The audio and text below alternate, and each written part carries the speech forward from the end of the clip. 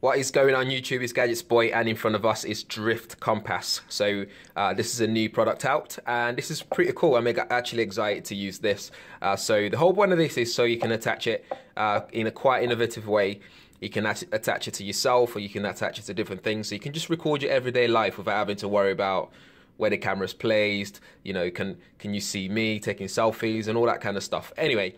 So some of the specifications here on the actual box, the packaging here, it says Drift Compass in there. You got your mounting clip, you got a micro USB cable, you got a quick guide to help you get started, and you got your Drift lanyard as well. This is capable of recording 1080p HD videos, 8 megapixel photos as well. You got live streaming. You can do photos and video time lapse, which is really good and comes in handy. And then you got multiple mount options as well.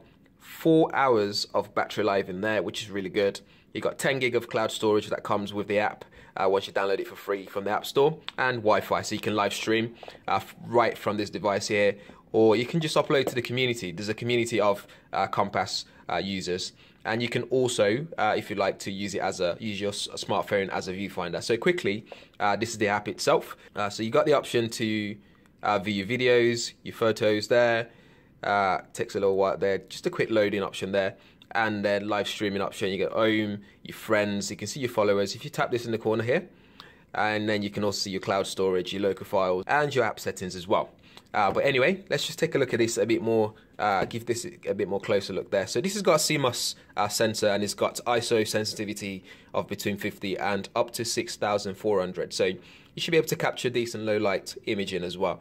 It's got 2 gig of RAM, SD-RAM DDR2 in there, and the lens is f2.2 large aperture lens without distortion, which is really good for filming and taking photos and that kind of stuff. It's compatible with Mac and Windows devices as well. This only weighs about 34 grams. It's really light. It's like there's nothing to it at all, and I kind of like the shape as it is there as well.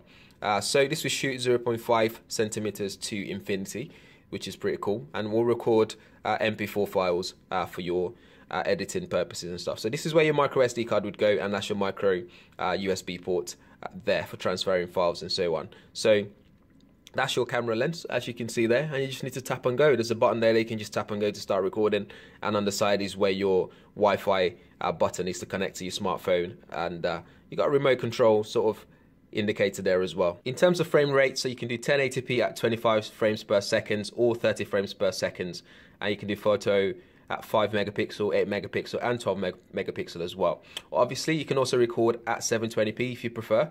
If you want to save file storage and file size, you can do 25 frames per second, 30 frames per second, 50 frames per second, and 60 frames per second as well, Andy. So let's just take this out here. I really like the packaging as well. They've done a good job there. And yeah, so that's your quick guide stuff there, so do give that a read to get started. That's your micro USB cable for connecting it up and transferring files and so on.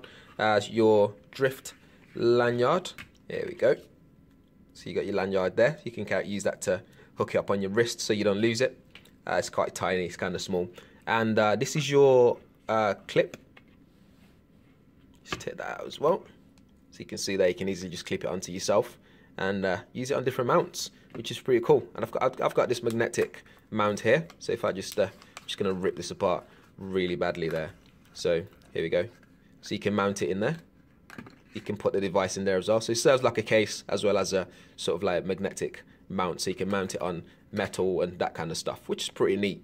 So, but that's it really, just a quick sort of unboxing and overview, and hopefully I'll be recording some videos with this and then just share that with the community and put some of them online as well, maybe a time lapse or something like that. But anyway guys, do let me know what you think. Drop any comments below, any questions you have below. Pricing and information, all that stuff will be in the description area. In the meantime, this is Tommy, you're watching GadgetsBoy. Catch you in the next one.